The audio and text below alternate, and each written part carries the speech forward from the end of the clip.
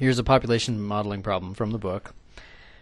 It goes a little bit beyond just the regular exponential growth model. That would be dp dt equals kp, where t is time, p is population, and k is a growth rate. So they've added a couple of twists here. One is a pretty simple twist, which is k is the relative growth rate of the population. Well, the simplest model, that's due to birth minus the death rate. And so that's really present in most population models, that the growth rate of the population is actually birth rate minus death rate. The other thing, which is more important, that they've put in is an emigration rate, a constant flow of people, a constant rate of people leaving the country. And that's m greater than 0 assures that this actually is something that decreases the dp/dt, the population growth rate, and that's going to be a minus m. The other conditions, alpha is assumed to be greater than beta, so that if you didn't have emigration, k would be positive, and you'd actually have population growth and not decay. And then, as usual, we have initial condition, p of 0, and we're just going to call that p naught. So the other thing that's weird about this problem for us, unfamiliar, is that there's not a single number in here at the initial phrasing of the problem. It's all very general, and that has immense power, because if somebody asks us, if somebody had us do this where all these numbers m and k and alpha and beta and p naught were put in as explicit numbers, and then said, oh wait, nope, let's do another model, let's do a different country, or I got the numbers wrong, we'd have to redo the whole problem. And of course, if we do it all with letters, it's much more powerful. We're going to get a general formula. But we're going to have to deal with a lot of letters. That's okay, because everything but p and t here is a constant. Okay, very important. Let me just write that down. Everything but p and t is a constant. And we know that those are simple in calculus as long as we know how to deal with them correctly. Okay, exclamation point for emphasis. So we don't already know the solution to this guy. We're actually going to have to solve it. Okay. Now, if you look in the problem that we were doing, and I'll come to this at the end, they do actually put in numbers at the end to really make this very specific. And so, if you wanted to, you could put in numbers at the start. But of course, it's much more powerful to leave them as letters. Okay. So let's do this. It's a separable differential equation, and one of the things I mentioned in class is that a lot of people like move the dt over and then distribute it out. And you don't want to do that. You don't want to take quantities and express them as differences when they could be expressed as products. Okay.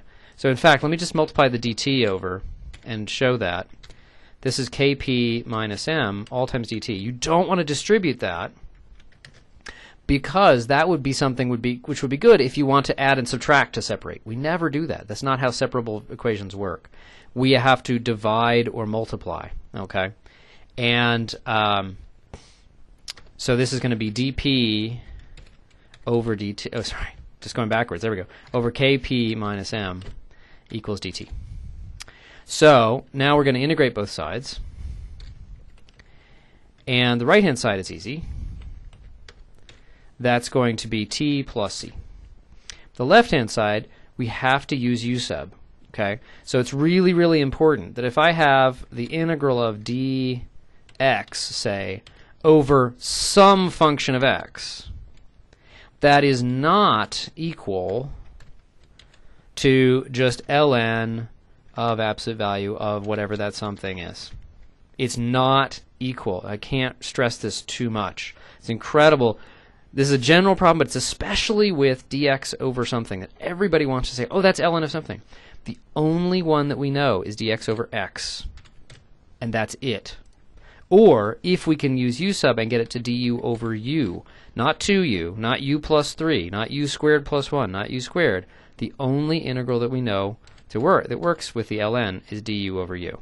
Okay, so can we actually get this? Well, yeah, we can if we're careful. Okay, so let me just erase that for a second. Let me just start a new little window.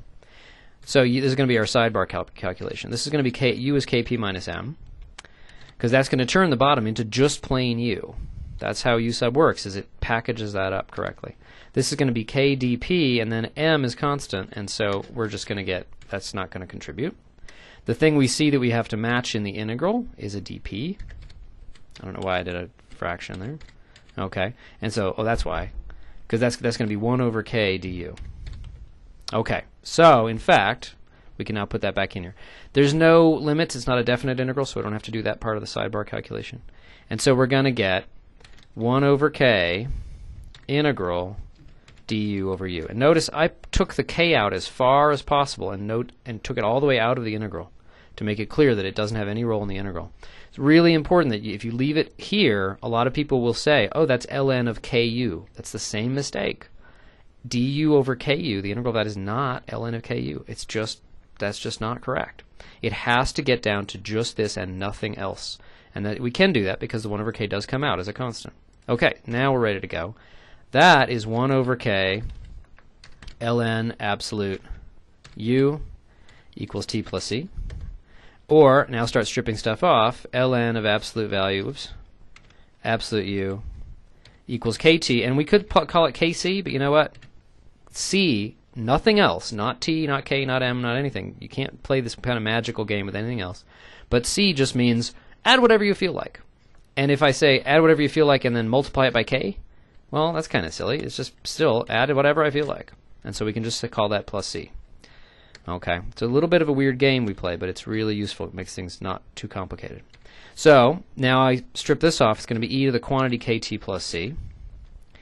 And again, that's going to be e to the c, e to the kt. Now you notice if you look at the derivation of if you look at how this works with just dp dt equals kp without the m, it's exactly the same. And it's some weird stuff that's a bit unfamiliar, but it's the same kinds of steps. Now this would put in a plus or minus e to the c, e to the kt. And this is something that we've talked about before, where in fact, you know, I say take an arbitrary number, take e to that. Okay, that's going to be an arbitrary positive number.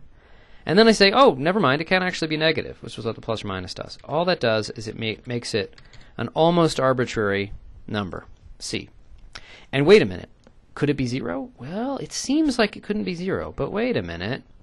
That would be saying u couldn't be 0, but u was kp minus m, is here, and that's exactly what can be 0. If kp minus m is 0, then in fact, let's see, if kp minus m is 0, then this is 0, but if kp minus m is 0, then p is a constant. It's just m over k, and that would be 0 as well.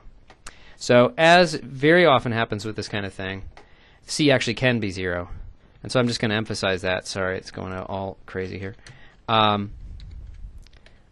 Any real number c. Now we're going to actually determine c in a minute because we're going to have an initial condition. Okay, we're not quite done yet. Let me start a new thing though. It was getting kind of hard to fit this on the screen. Okay, so that now I put back the kp minus m. Okay, and I solve for p. And that's c e to the kt plus m. And then p, just divide by the k. And you know what? C over k, let's just call that c. Actually, you know what? No, it's gonna be a little prettier, I think, if I leave it.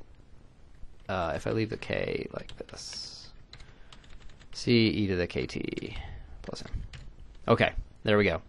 We are not quite done yet. Okay, this was the sidebar, remember, from the integral. Let me just skip over that. Can't do things sideways very easily, so sorry about the weird flow. Okay, so now, initial condition. Solve for c using the initial condition.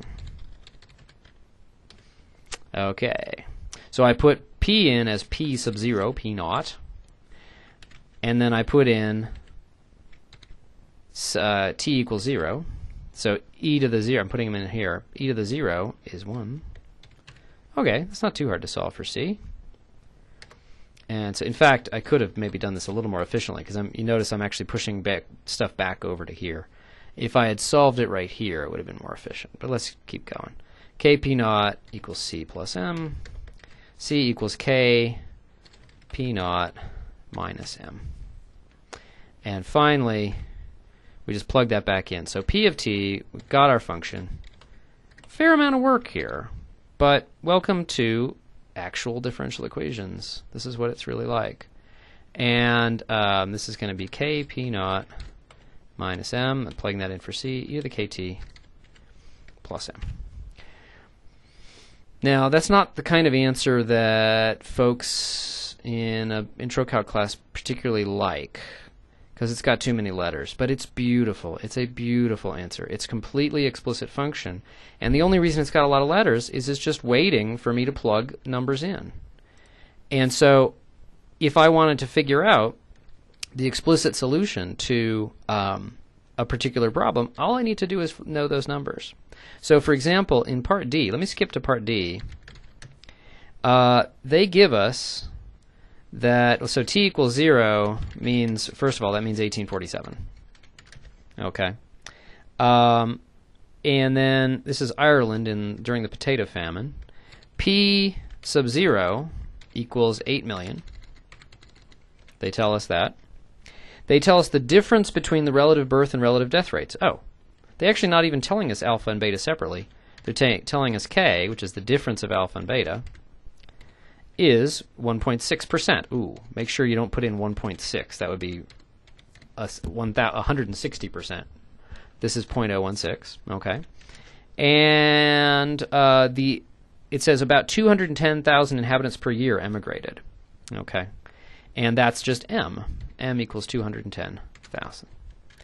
Okay, so if we wanted to, we could just plug in all those numbers into our master formula, and then we just get a very explicit thing. It's just number times e to the number t plus number. It's really not a super complicated function.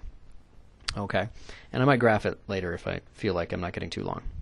But let's look at B and C first, and actually we'll look at what D actually asks us. B says, what condition on M leads to an exponential expansion of the population? Well, it seems like anything's going to be exponential. It's an exponential function with some dressing on it. Number, number, number. But the key word is expansion. When is this actually going to end up being growth? Okay? And there's two ways to answer that, either by looking at the solution or by looking at the differential equation. I'll look at the solution first, but looking at the differential equation is slicker. But since we just got the solution, let's use it for something. For example, the kind of function we're looking at, I'm not even going to plug in the 8 million and all that kind of stuff. I'm just going to plug in some very fake numbers. What if I had like 1/5, these are very fake numbers, 1/5 times, and suppose Kp naught minus m ended up being 4 e to the 5t plus 12. That's the kind of function we got here. Number e to the number t plus number. Okay. That guy's going to be an exponential growing function because it's basically e to the 5t, which certainly grows, times a number plus a number. Nothing here is going to make it go downward. But what if that number were negative? Oh. That's going to be exponential growth, kind of, but in the negative direction. Let's just graph that. Okay, that's going to be going downward. And in fact, it goes downward pretty aggressively because I put in some somewhat big numbers. That's going to be something that goes negative. Okay, so what's going to happen is if Kp naught minus m, depending on the sign of that guy, we're going to have rather different scenarios. Okay, so the exponential expansion is going to be where K P naught minus M is positive. And then C, it asks for constant population. That's going to be where K P naught, if I start out exactly balanced, so in other words, Kp naught has a very meaningful role. You multiply the relative growth rate times the actual population. That's the growth rate that you would have from birth and death if there were no emigration. If that's equal to the emigration, then you're just going to keep supplying the immigrants but not change your population. In an interest, like in a money problem, that would be exactly a situation where you spend all your interest every year. This is exactly analogous to interest and like loan problems. And then what about decline? That's the other part of C. Well, that's just the last possibility. That's Kp naught minus m is negative. Or in other words, I should have put here. This is where m is less than Kp naught. The emigration is less than the natural amount of growth. And here is where m is greater than Kp naught. KP naught is how much your population wants to grow. M is the emigration, and if you have emigration more than the natural growth rate, then you're going to decline. So that's coming out of knowing the solution, but we didn't have to actually do all this work with the integration and stuff to get that. Let me just copy down the original differential equation, because remember, growth, constancy, or decay, that's all about dp dt. Growth, that's going to be where dp dt is greater than 0. Okay, but dp dt is kp minus m is greater than 0. And if I just say, well, suppose I'm looking at time 0, I'm starting out this process, then at time 0, that's going to be positive if p naught is positive. Okay. And so that just leads to exactly the same kind of condition. And similarly, if dp dt is 0, that's where kp is equal to m exactly. That's this guy, but just evaluated at time 0. And then where this is negative, so the fact that this quantity shows up both in the original equation and in our somewhat complicated solution to it is not remotely accidental. That's controlling the behavior of this system. And so D actually asks you, given these parameters, simply was it expanding or declining right then at 1847 with 8 million people? Okay, and so let's just copy this down.